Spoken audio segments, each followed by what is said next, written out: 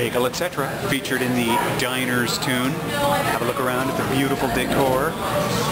This place has remained, I think, substantially unchanged since when I first laid eyes on it around 1991. Well, thanks so very much to all of you for making the first few days of the fundraising effort for Notes on Montreal such a rousing success. It makes all the difference in the world. I just thought I'd give you a little peek into some of the tunes and their inspirations.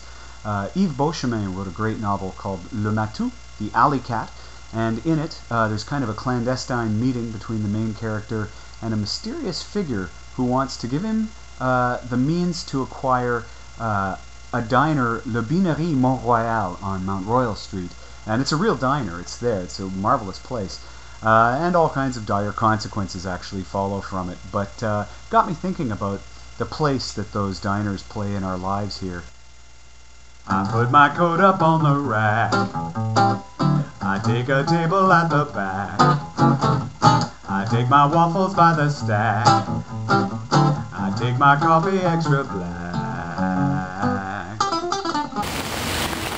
My Diners tune includes this classic landmark, the Green Spot. Dusty's, Beauty's, Bagel, etc. Beanery, Mont-Royal. Green Spot, Blanche-Neige, Nouveau Palais. Oh, my darlings, I love you all.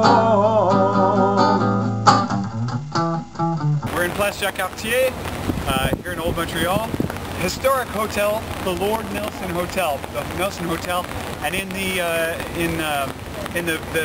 great novel Le Matou, the Alleycat, there's some business dealings and a brief affair that the main character has under the evil auspices of the strange, mysterious, shadowy figure, Mr. Ratablavlasky. Happens right there in the Lord Nelson Hotel.